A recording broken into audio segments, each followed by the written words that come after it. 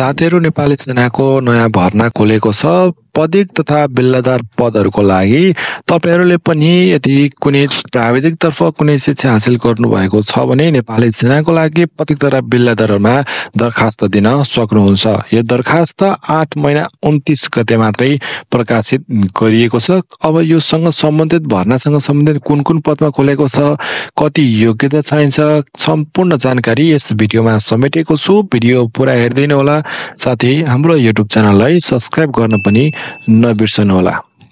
यहाँनिर देख्न सक्नुहुन्छ सर्वप्रथम तपाईले पदको नाम भनेर एउटा सेक्सन दिएको छ। यो पदको नाममा चाहिँ जस्तै 1 नम्बरमा नर्सिङ, भेहिकल मेकानिक्स, प्राजम कम्प्युटर, प्राजम श्रव्य सामग्री, पत्र पत्रिका, विद्युत समाचार भनेको छ। त्यसैगरी ग्राउन्ड ह्यान्डलिङ, डिस्प्याचर भनेको छ। अनि लेखा जमा भनेको छ।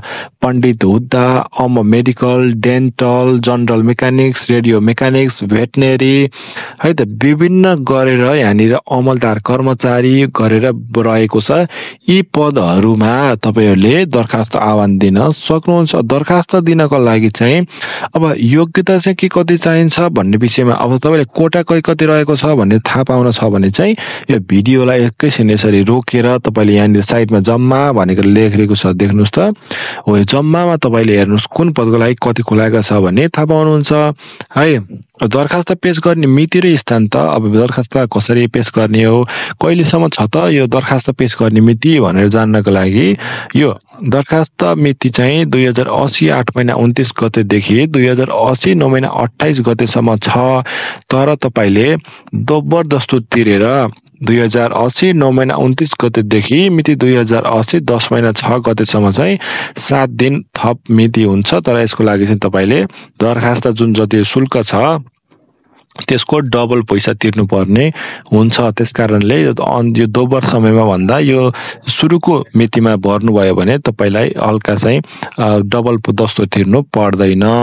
अनि ख नम्बरमा लेखिएको छ अन्तिम मितिको दिन सार्वजनिक विदा पर्न गएमा चाहिँ सो भन्दा पछाडि कार्यालय खुल्ने दिनमा दरखास्त पेश गर्न सकिनेछ। अनि स्थान चाहिँ कहाँ हो त, कहाँ गएर चाहिँ दिने हो त भनेर कहाँ गएर चाहिँ बुझाउने हो त, यो भर्ना केन्द्र दरखास्त केन्द्रीय भर्ना छनौट केन्द्र स्वयम्भूमा रहेको छ। नेपाली सेनाको केन्द्रीय भर्ना छनौट केन्द्र स्वयम्भूमा गएर बुझाउनु पर्छ। तपाईले ठाउँ चिन्नुस् है। भिडियो पुरा हेर्नुस्। भिडियो पुरा हेर्नुभयो भने बल्ल डिटेलमा जानकारी पाउनुहुन्छ, नत्र भने के गर्ने कसरी भर्ने कन्फ्युजन हुन सक्छ। दरखास्त दस्तुर दरखास्त फारम बुझाउँदा उम्मेदवारले श्री नेपाल बैंक लिमिटेडको खाता नम्बर पनि हेर्नुस् है, कार्यालय कोड पनि हेर्नुस् र राजस्व शीर्षक खाता नम्बर, कार्यालय कोड र राजस्व शीर्षक चाहिँ तपाईले बैंकमा जाँदा लिएर जानुपर्ने हुन्छ। साथसाथै त्यो लिएर गइसकेपछि तपाईले पैसा तिरिसकेपछि त्यसको एउटा भौचर दिन्छ, प्रतिलिपि भौचरको तथा प्रतिलिपि एक दरखास्त फारम साथ पेश गर्नुपर्छ। अथवा तपाईले त्यो पैसा बुझाइसकेपछि तपाईले दस्तुर बुझाइसकेपछि त्यसबाट दिने भौचर पनि लिएर आउनु पर्ने हुन्छ। सोही विज्ञापनमा एक भन्दा बढी समूहमा दरखास्त दिनको लागि 20% थप दस्तुर दिनुपर्ने हुन्छ। यसको अर्थ कोही साथीहरु खुलामा भर्दै हुनुहुन्छ, साथसाथै मधेसी दलितमा नि भर्नुहुन्छ भने 2 कोटा भयो हो। त्यस्तो खण्डमा 20% चाहिँ तपाईले बढी पैसा तिर्नु पर्ने हुन्छ। प्राविधिक सुबेदारको लागि 4000 रुपैयाँ, प्राविधिक जमादार वा लेखा जमादारको लागि 300 रुपैयाँ र पण्डित हुद्दा सबै ट्रेडका अमलदार कर्मचारीको लागि मात्र रु 200 रुपैयाँ तपाईले दरखास्त शुल्क दिनुपर्ने हुन्छ। अब भने कुरा गरौँ हामी योग्यतातर्फ है। शैक्षिक योग्यतातर्फ कुरा गरौँ। नर्सिङको लागि प्रासु नर्सिङको लागि नर्सिङको लागि चाहिँ नर्सिङ विषयमा चाहिँ प्रवीणता प्रमाणपत्र तथा सोसरा उत्तीर्ण गरी नेपाल नर्सिङ काउन्सिलमा दर्ता भएको हुनुपर्छ। नर्सिङ गरेको हुनुपर्छ भनेको डिप्लोमा गरेको, नर्सिङमा डिप्लोमा गरेको हुनुपर्छ। बीएससी नर्सिङ चाहिँदैन, नर्सिङ डिप्लोमा गरेको भए हुन्छ। अनि प्राजमा कम्प्युटर भनेको छ। प्राजमा कम्प्युटर भनेको कम्प्युटर, इलेक्ट्रोनिक, इलेक्ट्रिकल वा आईटी मध्ये कुनै एक विषयमा +2 पास गरेको वा सोसरमा पास गरेको हुनु पर्यो। अनि प्रवीणता प्रमाणपत्र तहमा कम्प्युटर विषय लिएर पढेको भए पनि हुन्छ वा सफ्टवेयर डिप्लोमा सम्बन्धी कम्तीमा 6 महिनाको तालिम गरेको भए पनि हुन्छ कम्प्युटर है, प्राजमा कम्प्युटरको लागि चाहिँ। अनि त्यसैगरी सबै सामग्री पत्र पत्रिका भनेको छ। यो भिडियो एकैछिन रोकेर पनि तपाईले हेर्न सक्नुहुन्छ। यो सबै भन्न सम्भव छैन, मैले विशेष भन्छु। अनि छ लेखा जमादार। लेखा जमादारको लागि चाहिँ लेखा वा वाणिज्य शास्त्रमा 10+2 अर्थात् कक्षा 12 वा सोसना पुरा गरेर कम्तीमा 3 महिनाको कम्प्युटर आधार तालिम प्राप्त गरेको हुनुपर्छ र कम्तीमा 2 महिनाको कम्प्युटर एकाउन्टिङ सम्बन्धी तालिम गरेको हुनु पर्यो। लेखा वा वाणिज्यमा +2 पास गरेर कम्प्युटर आधार तालिम कम्प्युटर बेसिक 3 महिने कोर्स गरेको र कम्तीमा 2 महिनाको कम्प्युटर एकाउन्टिङ गरेको हुनुपर्छ। अनि पण्डित हुद्दा भनेको छ यो संस्कृत भाषामा कक्षा 10 पास गरेको भए हुन्छ। प्राम मेडिकल भनेको छ।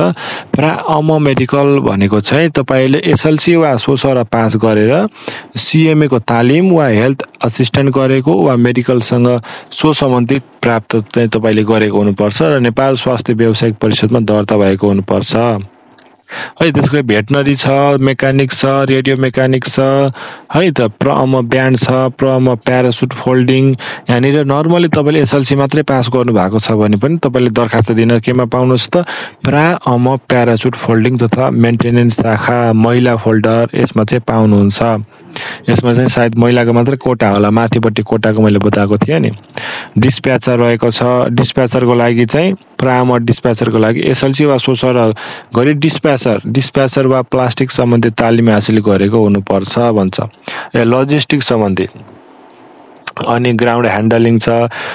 अमलदार कर्मचारी धेरैको फोकस हुने ठाउँ अमलदार कर्मचारी एसएलसी वा सोसर उत्तीर्ण गरी 3 महिने कम्प्युटर आधार तालिम मात्र गर्नुभएको छ भने जममा होइन कि अमलदार कर्मचारीमा पाउनुहुन्छ। एकाउन्टिङ गर्नुभएको छैन, एसएलसी मात्र छ, 3 महिने कम्प्युटर छ भने चाहिँ अमलदार कर्मचारीतर्फ जानुहोस्। तर +2 गरेर 3 महिने कम्प्युटर गर्नुभएको छ भने चाहिँ तपाईँहरू जमदारमा जानुहोस् है त। जमदार लेभलको चाहिँ जान सक्नुहुन्छ। अनि हाइट वेटका कुरा गर्नुपर्दा नर्मल्ली है शारीरिक योग्यताको बारेमा कुरा गर्नुपर्दा चाहिँ उचाइ 5 फिट 3 इन्च भए पुग्छ। महिलालाई सिधै 5 फिट मात्र भए पुग्छ। छाती नफुलाउँदा 32 फुलाइसकेपछि 34 महिलाको परेन। वजन 50 केजी हुनुपर्छ अनि महिलाहरू 40 केजी हुनु पर्यो। आँखा चस्मा लाउनु छ भने चाहिँ +2.5 देखि -2.5 को बिचमा हुनुपर्छ। बिएमआई 16 देखि 27 मात्र हुनुपर्छ। सबै उम्मेदवारहरूको लागि यो क्राइटेरिया पुरा हुनुपर्छ। यो बेरिङमा पनि चेक हुन्छ होला। त्यसपछि बाँकी भनेको अरू खासै के पनि छैन। यहाँनिर दरखास्त पेश गरेर अन्तिम मिति यतिका दिन न्यूनतम सेवा अवधि 1 वर्ष पुरा हुनुपर्छ भनेको छ। यो भनेको अलरेडी जो इन सर्भिसमा हुनुहुन्छ उहाँहरूको लागि मात्रै हो। उमेरको कुरा गरौँ ल। उमेरको पनि अत्यन्तै महत्त्वपूर्ण हुन्छ। उम्मेदवारको दरखास्त पेश गर्ने अन्तिम मिति 2080 साल 9 महिना 28 गतेसम्म 18 वर्ष पुरा भएर 25 वर्ष ननागेको हुनुपर्छ। 25 वर्ष ननाग्ने साथीहरूले 9 महिना 28 गतेसम्म यदि तपाईँ 25 वर्ष नाग्नुहुन्न भने सबैले तपाईँले चाहिँ आवेदन दिन सक्नुहुन्छ। सबै पदको लागि है, सबै पदको लागि छ यहाँनिर। अब डकुमेन्ट चाहिँ के पेश गर्नुपर्छ त भन्ने विषयमा है, डकुमेन्ट कागजात प्रमाणपत्रहरू विषयमा चाहिँ नेपाली नागरिकताको प्रमाणपत्र, सबै शैक्षिक तहको योग्यताको प्रमाणपत्रको लाभान्त प्रमाणपत्र, चारित्रिक प्रमाणपत्र, ओरिजिनल प्रोभिजनल प्रमाणपत्र, नेपालका विश्वविद्यालय बाहेक अन्य ठाउँबाट पास गर्नुभएको छ भने चाहिँ इक्विभ्यालेन्ट चाहिँ हाम्रो त्रिभुवन विश्वविद्यालयबाट चाहिँ इक्विभ्यालेन्ट गरेको हुनुपर्छ। लेटर ग्रेडिङ निर्देशिका 2078 लागू हुन अगाडि चाहिँ कसैले प्रमाणपत्रको हकमा चाहिँ जिपिए 2 वा सिजिपिए 1.6 वा सोभन्दा माथि हुनुपर्छ। कुनै पनि विषयमा डी+ भन्दा कम हुनुहुन्न। लेटर ग्रेडिङ निर्देशिका 2078 बमोजिम जारी भएको प्रमाणपत्रको हकमा सीको शैक्षिक योग्यतामा जिपिए 2 आएको हुनुपर्छ है। जिपिए चाहिँ 2 हुनै पर्यो वा सोभन्दा माथि हुनुपर्छ र मूल प्रमाणपत्र प्राप्त गरेको हुनुपर्छ। कक्षा 12 को शैक्षिक योग्यताको हकमा 1.6 जिपिए वा सोभन्दा माथि हुनुपर्छ र मूल प्रमाणपत्रमा पास गर्नु। यो 2018 पश्चात लागू भएकोमा चाहिँ तपाईँको जिपिए 2 हुनु पर्यो। 10 कक्षामा एसएलसीमा र +2 मा 1.6 जिपिए हुनु पर्यो। 2078 लागू हुन पूर्व हो भने चाहिँ जिपिए 2 हुनु पर्यो, सिजिपिए 1.6 हुनु पर्यो र कुनै पनि विषयमा डी+ भन्दा कम हुनु भएन। अनि फोटोग्राफ भनेको छ, फोटो चाहिँ कस्तो हुनुपर्छ भन्ने विषयमा चाहिँ हालसालै खिचेको पासपोर्ट साइजको फोटो हुनुपर्छ। एकै किसिमको फोटो हुनुपर्छ। एकै किसिमको फोटो भनेको ब्याकग्राउन्ड एउटै किसिमको हुनुपर्छ, फरक भएर हुँदैन। पुरुषको हकमा दाढी र कपाल काटेको हुनु पर्यो। 4 प्रति 2x2 साइजको फोटो 1 प्रति भनेको छ। पासपोर्ट साइजको 4 प्रति फोटो लानुहोस्, 2x2 अथवा अटो साइज भन्छ होला, त्यो चाहिँ 1 प्रति चाहिँ लिएर जानुपर्ने हुन्छ। सम्पर्क मिति र स्थान 10 महिना 16 गते 11 बजे नेपाली सेनाको केन्द्रीय भर्ना छनौट केन्द्र स्वयम्भूमा स्वयं उपस्थित भई श्री भर्ना छनौट निर्देशनालयको आधारित पोर्टल भ्याकेन्सी नेपाल आर्मी.ml भित्र एक्जाम नोटिसमा आगामी परीक्षाको कार्यतालिका बारे प्राप्त गर्न सकिनेछ भनेको छनौट प्रक्रिया। अब छनौट प्रक्रिया कसरी हुन्छ त, सिलेक्सन कसरी गर्छ त भन्ने पनि जिज्ञासा हुन सक्छ। सिलेक्सन प्रोसेसको बारेमा कुरा गर्नुपर्दा अब एक नम्बरमा हुन्छ तपाईँको बियरिङ परीक्षा हुन्छ। सुरुमा तपाईँले फारम भरिसकेपछिको पहिलो एक्जाम भनेको बियरिङ परीक्षा हुन्छ है। अब यो बियरिङ परीक्षा के हो, के कुराहरू चेक हुन्छ भनेर तपाईँले एक मैले बताउन थालेँ भने भिडियो लामो भन्छ। त्यही भएर यहाँनिर भिडियोलाई रोकेर पनि भन्न सक्नुहुन्छ, अन्यथा मैले अर्को भिडियो तपाईँले चाहनुहुन्छ भने चाहिँ म अझ बढी डिटेलमा डिस्क्राइब गरेर तपाईँहरूलाई म बताइदिन्छु। त्यसको लागि तपाईँले कमेन्ट गर्नुपर्ने हुन्छ। बियरिङ परीक्षा भयो, बियरिङभित्र के पर्छ भन्ने कुरा चाहिँ तपाईँ जान्न चाहनुहुन्छ डिटेलमा भने चाहिँ कमेन्ट गर्न नबिर्सनु होला। त्यसपछि हुन्छ तपाईँको प्रारम्भिक स्वास्थ्य परीक्षण हुन्छ, त्यो पनि बिएमआईका दिन हुन्छ। तपाईँको बिपी चेक हुने, आँखा चेक हुने, कान नाकहरू चेक हुने, त्यो पनि बियरिङकै दिन हुन्छ। पाइल्स हर्नियाहरू चेक हुने हुन्छ। त्यसपछि फिजिकल हुन्छ, तपाईँको शारीरिक परीक्षा हुन्छ, अनि लिखित परीक्षा हुन्छ, अनि प्र्याक्टिकल हुन्छ। किनकि तपाईँ विभिन्न यो टेक्निकल फिल्डमा जागिर खाँदै हुनुहुन्छ। अनि विस्तृत स्वास्थ्य परीक्षण हुन्छ। फाइनली तपाईँको चेस्टको एक्सरे, ब्लड टेस्ट, अनि युरिन टेस्ट, यी कुराहरू हुने भयो। अनि इन्टरभ्यू हुन्छ फाइनलमा। त्यसपछि सबै कुरा तपाईँको सिलेक्सन सकिन्छ। अब कुरा गरौँ अनलाइनमा चाहिँ दरखास्त फारम कसरी भर्ने। यो दरखास्त फारम अनलाइन भर्ने तरिका चाहिँ के हो, धेरैजना कन्फ्युज हुनुहुन्छ है। यो कुरा पनि एकदम ध्यान दिएर हेर्नुहोस् है त। नेपाली सेनाको फर्स्टमा तपाईँ वेबसाइटमा जानुपर्ने हुन्छ, www.nepalarmy.mil.nb मा जाने। त्यसपछि तल गइसकेपछि जोइन नेपाल आर्मी भित्र रिक्रुटमेन्ट एन्ड सिलेक्सनमा गएर एप्लाईमा अनलाइनमा क्लिक गर्ने।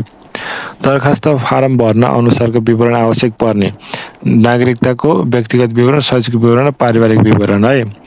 अनलाइन दरखास्त फारम भर्दा सुरुमा दरखास्तवालाको उमेर, शैक्षिक योग्यता, नागरिकता जस्ता विवरणको आधारमा उम्मेदवारले तोकिएको न्यूनतम योग्यता हासिल गरेको अवस्थामा मात्र त्यसपछि भर्नुपर्ने फारममा प्रवेश पाउनेछन्। सो पश्चात उम्मेदवारले आफ्नो व्यक्तिगत विवरण, पारिवारिक विवरण, यो डिटेल्स हुन्छ, family details, personal details, education detail, के कसो सम्पूर्ण कुरा मटमा भरि सोको यकिन गर्ने। सबै तपाईँले भर्ने हो है। भरिसकेपछि तपाईँले ओके गर्ने।